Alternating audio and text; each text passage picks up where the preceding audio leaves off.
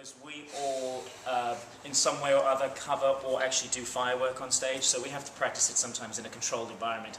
And the garden here at Rog's offices in Tower Street is the controlled environment that we're using.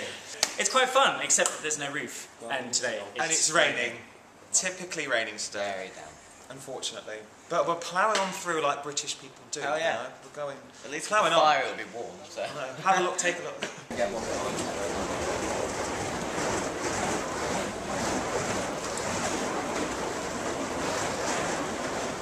They're almost gone.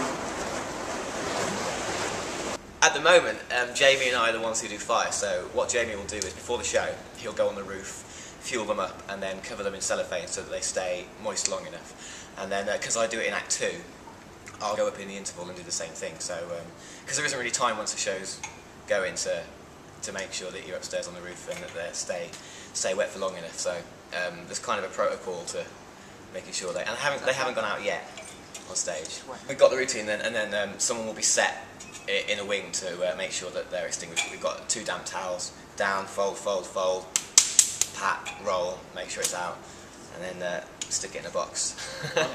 So yeah, it's once you've done it a few times, it's pretty simple.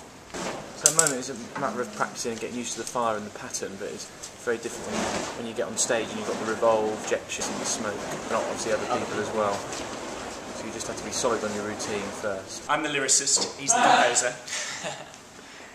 Yeah, a lot different. I think he's had a chance to settle now. It's more relaxed. Yeah, a lot more relaxed, and also it's kind of everyone's getting used to what they're doing now, and they're kind of putting their own stamp on it a bit more now, aren't they? I would say. We're both swings, so at the moment we're in a lot of the time doing cover runs. We've just finished the first covers, haven't we? We're starting second covers next week. Tomorrow. Oh, tomorrow. Oh, sorry, there you go. So starting them tomorrow. So it's still quite busy, isn't it? It's not kind of the show's up and running and it's left to its own devices. Still maintained. But we've been on stage as swings for the moment, and last night was the first time the person who's replacing me as an onstage swing is going on. So today I hopefully can watch the show. So I'll actually be able to see really how it's changed since we saw it in previews before we were put on stage. Yeah. So that'll be rather interesting as well. Make notes, keep updated on our tracks. Tim doesn't make notes. He's old school, it's all up in his head. I'm young and keen, so I have to make notes, you see. There's not much pressure for us because we don't do a whole lot, and it's very much in the hands of the 5 principals who have, they carry the whole weight. So for us, it wasn't really. I didn't find it stressful. Did you find it stressful? No, it's not.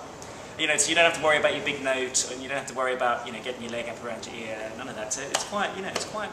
I think the only thing you're very apprehensive because you just want it to go well. You want it to be well received, and I think it was electrifying the audience that night, wasn't it? Yes.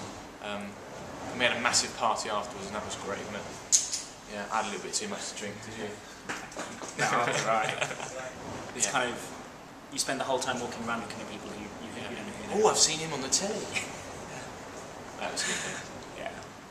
Trying to get photos with celebrities. Yeah, you were getting photos with everybody, weren't you? I wasn't. Yeah, you were. Oh, I saw you kissing a lot of people, Tim. Yes. Yeah, some of those photos on Facebook, so look out for them.